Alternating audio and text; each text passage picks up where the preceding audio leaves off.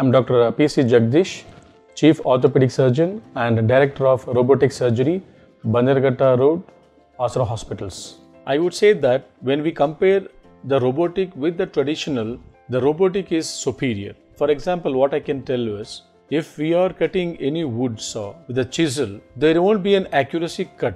There can be an irregular cut. But the same cut, when we are using the machine, it gives a very clear cut. And that is the what which is deciding one. If the cuts is very clear cut and very properly taken, and rest of the things will be easy. This is cutting to the part.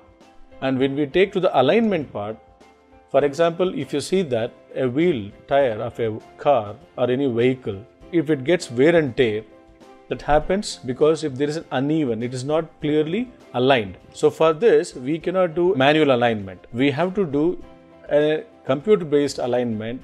What we do it, when we do that, the alignment of the wheel will be very much proper. So with the wear and tear which happens in future will be equal.